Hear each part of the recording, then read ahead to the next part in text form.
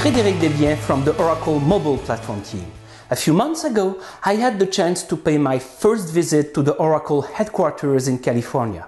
Even though I already had a badge, I had to submit an access request for the various buildings where I was supposed to go for my work. Things work exactly the same way for mobile users in the Oracle Mobile Cloud service. They will not be allowed to access resources unless you explicitly grant them the right to. In this recording, you will learn about how to set up authorization on a variety of MCS resources.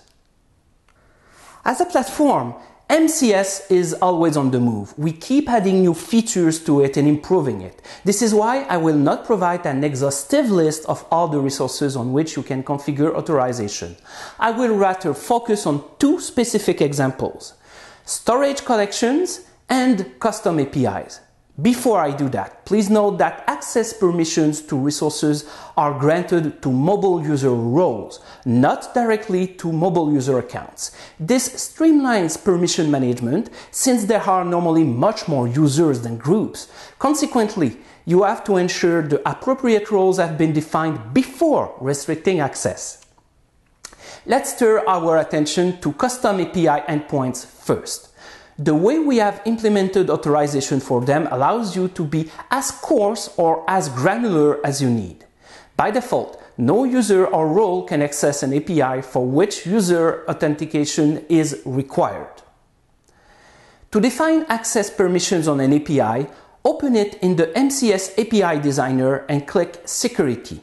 The Roles field you will find at the top allows you to specify the roles that are granted access to it.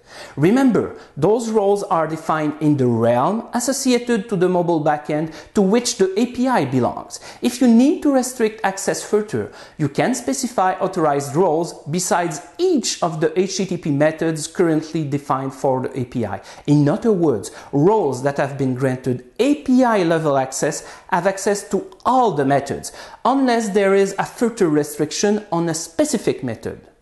This means you can restrict access at the endpoint level. In that case, the endpoint will be available only to the roles specified to it.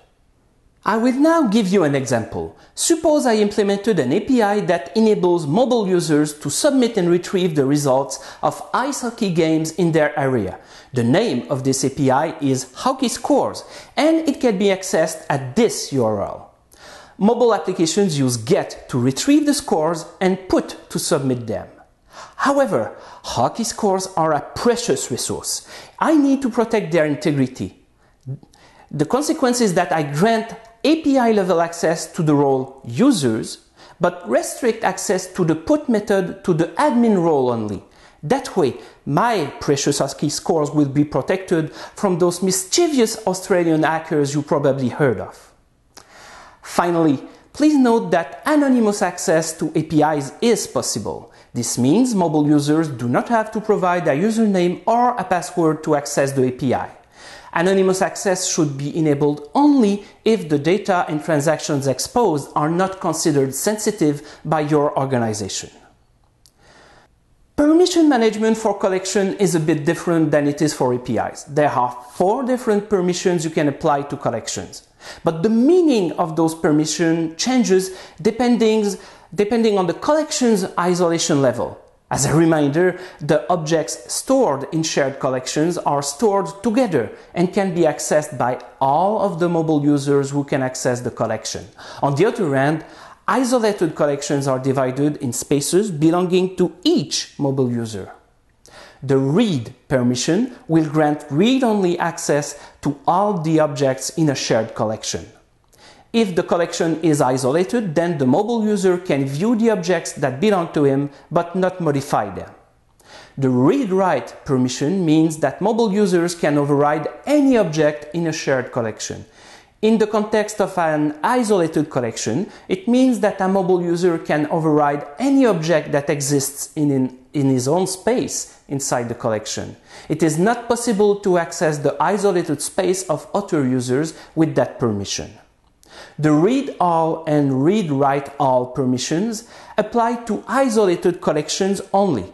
Basically, they enable mobile users that have them to either access or override objects regardless of the isolated space they are stored in. Oracle's design philosophy for MCS can be summarized like this. Everything is secure by default. If you don't grant access to resources, then mobile users will not be able to use them. Only users belonging to authorized roles may access resources. This guarantees both the confidentiality and integrity of your data. There will be much more to say, but I'm out of time. So thank you for watching and see you soon.